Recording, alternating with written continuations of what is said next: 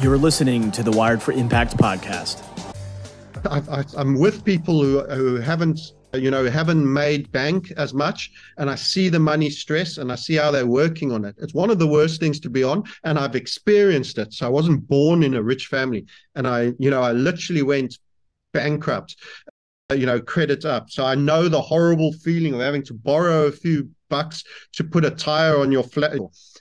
Just remember, you are not some of your bank accounts if you're under duress right now.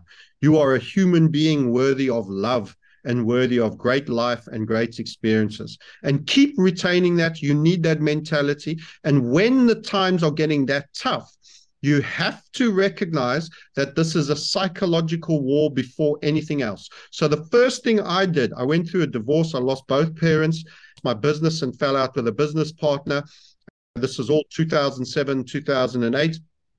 And I lost access to my daughter. And then I lived in essentially a stable, a reconverted stable with a gap this big in the door with no natural light in it. And it was my purgatory moment. So, I hit the wall. I know what it means to hit the wall. All those things happened in a period of 18 years. Cancered out both parents within 18 months of each other. And all of that. And then I know what it was when I say I couldn't put a tire on a flat wheel to get to my contract working on limited, 3 days a week, little bit of hours here, starting right from the bottom back up again. So, I know that. And the one thing I did correct about focusing that is the only thing I controlled was my physical being. So I just worked out. I got into the best shape. I did micro workouts. I had beams. And I essentially played a game with myself. I woke up under the beam and I said, chin until failure. I would literally hold the beams. They had splinters. I wore it smooth. I was doing it every day. Or you hang yourself. So what are we doing? Are we hanging or So every day it was chinning. I never was super serious about any kind of suicide, but I made it a point to choose life every day. And I just got jacked. I was fit. And then I got went out a couple of dates to still feel after a while, after the post-divorce, you get a bit of interaction and you have some fun, and slowly built the career and business back. And it's amazing what you can achieve. You can all go through this. I went through the bankruptcy of the world in that 2007-8 period, and 9, 10, 11 was all a big, big recovery. And I recovered immensely. Today, I'm exceedingly fortunate person. I can tell you, all of you recognize when you are going through that moment. And I'm saying globally, we're going to have to do this again. So I had my personal obstacle course. Many people had a difficult subprime, understandably, if you're in the property game like I was at the time. And as I say, everything fell out, business partner, whatever, legals everywhere, lawyer mania with business partner, wife, everybody pissed.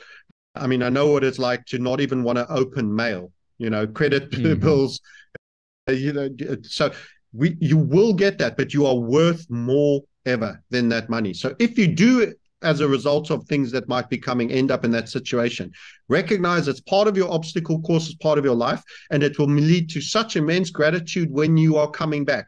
Visualize yourself on the other side of that stormy river and realize how much wiser, maturer, and more powered you will be with that extra gratitude for having been a survivor in one of the biggest tests of life. And you've been chosen for this obstacle course and that test because you can do it.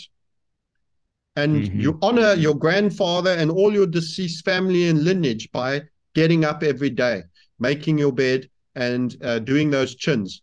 Choose the noose or choose the chinning bar, and laugh about it. Learn to find time to laugh and say, I have nothing. You pay, you get it all written off, and start again.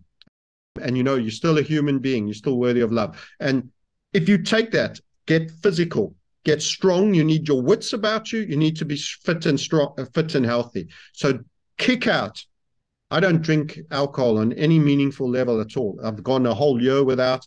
I've even kicked out coffee. I came back a little bit onto it, just in minor levels. So anything that gives you headaches or reduces your performance, makes you hyper. I've got a lot of energy, as you probably realize, but stimulus things, don't go for that. Just get clean. Just start preparing. Start everyone watching this right now, even if you've doing great and you've got amazing business, start getting physically clean. Don't wait for the New Year resolutions and all of that, and make it, this is one you got to carry. Design your life around lifestyle and pay yourself first.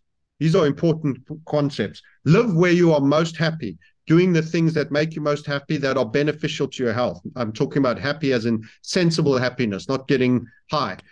Come through this, because the lucid of mind and the alert, if the people listening to this right now are part of your community, they are already awake and alert, and they're already a better quality people. I'm talking to you, you're a survivor, and I want you to prove to me that that's what you're going to do.